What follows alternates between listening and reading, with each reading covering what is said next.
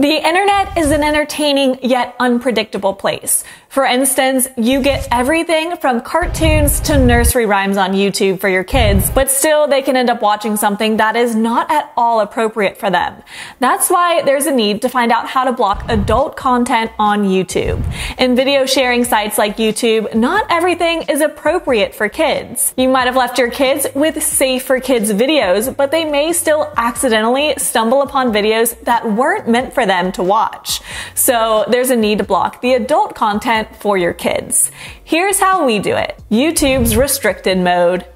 First, create an account on YouTube for this. After making the account, go to the account info icon on the top right corner, scroll, and you'll see an option of restricted mode.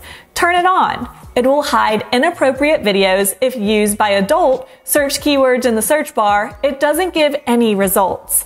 Comments will be hidden by default. If someone has used inappropriate words in the comments, those will be replaced with asterisks. YouTube Kids.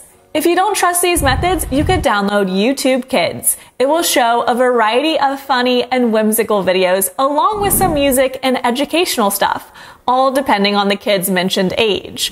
Also, you can turn off the option of search so your kids will stay on the home page only. Turn off the autoplay. It's also a very effective thing to do.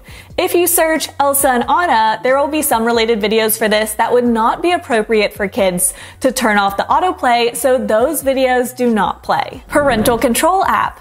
FamiSafe. Finally, what you can do to protect them is to put parental controls on their phones, not just the YouTube app. A parental control software like FamiSafe will not only help you maintain the YouTube app for safe search and videos, but also will monitor their phone activities.